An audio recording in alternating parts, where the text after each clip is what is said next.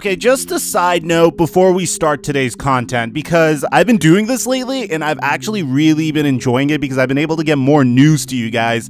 I like opening up some news, big news days with some smaller news. And wow, I said news a lot to open this video. But I don't know if you guys have heard, the Charlotte Hornets want to buy out their former #2 overall pick, Michael Kidd-Gilchrist. And he's rumored to go and sign with the Dallas Mavericks. And upon hearing this, I really scratched my head because, yeah, don't get it twisted. Michael Kidd-Gilchrist is a great one-way defensive player. And I guess if you put him at the power forward position, yeah, he's pretty solid, although he was drafted to be a small forward and had crazy offensive athleticism coming out of Kentucky. I've been following MKG's career since high school. And to be honest, I'm kind of surprised because if I'm Michael Kidd-Gilchrist and I tweeted this out, I'm thinking, okay, you know, what's the one thing that's holding me back from being a legitimate 3-and-D player or a legitimate threat in the NBA, like a very valuable role player in the NBA? And that's his jump shot. And who recently just fixed one of the most ugliest jump shots in the entire NBA? Well, that'd be Fred Vincent of the New Orleans Pelicans. So if I'm Michael Kidd-Gilchrist, why wouldn't I sign with the New Orleans Pelicans? Why wouldn't I be blowing up Fred Vincent's line? Why wouldn't I be blowing up David Griffin's phone saying, get me on this team? I don't care if I don't play a single minute. Just get me on this team. That is just something I was thinking about. They could easily reconstruct his jump shot. He could be a completely different player next year. Why wouldn't you go and sign with the Pelicans? That's my bit. Let me know in the comment section. Maybe there's something, maybe there's something off here. It's just a thought that occurred in my mind. I tweeted it out. I wanted to put it in my videos because I don't really talk to a lot of y'all on Twitter very much. Oh boy, we have some legitimate Twitter drama. I understand a week ago I said Ja Morant and Damian Lillard got into an exchange on Twitter, and I even called it a heated exchange, but bro, this is a freaking heated exchange, okay?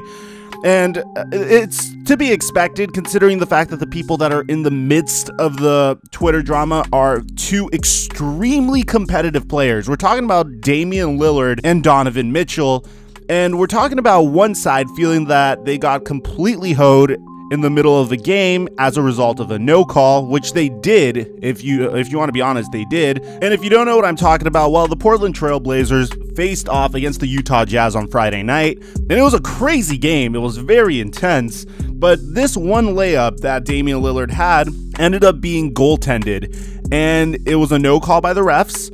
And at the end of the game, it was very clear, well, in the midst of the game, it was very clear, but at the end of the game, they actually officially said that they missed the call and it was their bad. And obviously, Damian Lillard didn't really like that very much because he felt that it cost them the game. And you can make the argument that it did because the Utah Jazz won by 3, 117 to 114. And obviously, when you're Damian Lillard and the Portland Trail Blazers, you have a 24 to 29 win-loss record. The Utah Jazz have 33 wins and 18 losses. You need as many freaking wins as you possibly can, man, because you're barely getting by in the Western Conference.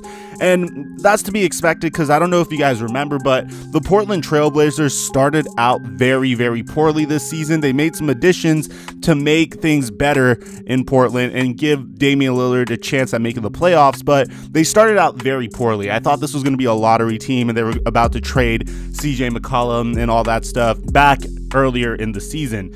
Now, of course, this went on to social media, and before I show you guys all that stuff, guys, if you watch a lot of my content, please take a moment to subscribe and turn on notifications. I bring you guys daily NBA news. This is my full-time job now.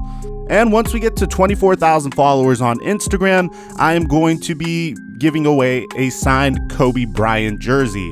Follow me on TikTok at TheFlightmike if you want to see my workouts, which is the same as my Twitter and the same as my Facebook. And if you like football content, check out my football channel, Microphone. You guys like how I got that down to about 20 seconds? I think I'm improving here. So let me show you what happened. So on Twitter, there's this report released, and it pretty much says the pool report on the potential goaltend at the end of the Trailblazers at Jazz game.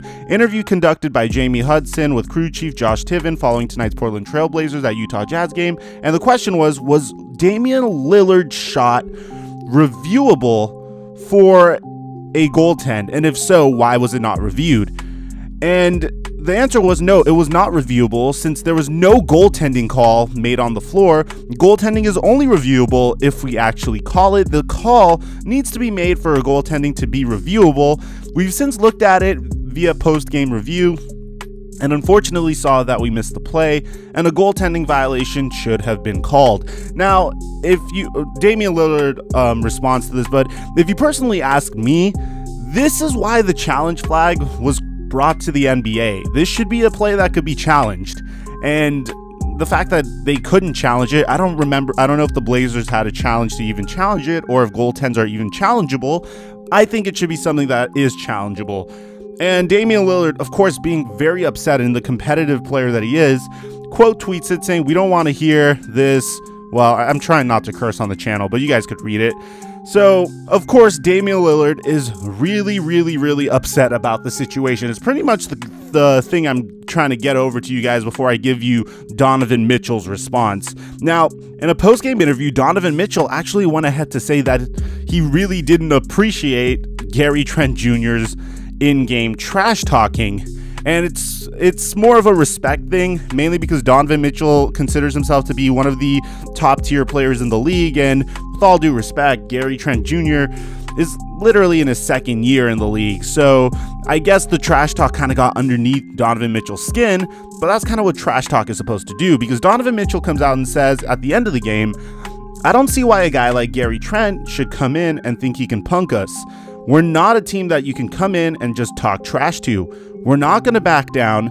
That's what we kind of lacked the past few games, just toughness." And of course, this is where things get entertaining. This is the reason you clicked on the video. Get your popcorn out, because of course Damian Lillard responded to Donovan Mitchell and defended Gary Trent Jr. All he said is, "Man, stop, ... But obviously, there's something to it. Donovan Mitchell comes back and quote tweets Damian Lillard and says, "I said what I said." And Gary Trent, being the greatest instigator of all time, comes out and just says LOL with 3 emojis. Man, this is such a millennial argument. But after that, Donovan Mitchell comes out and clears the air and says, "Man, ain't not disrespect, ain't no beef. I'm not finna let Gary Trent talk mess, and that's just what it is." And I could understand that.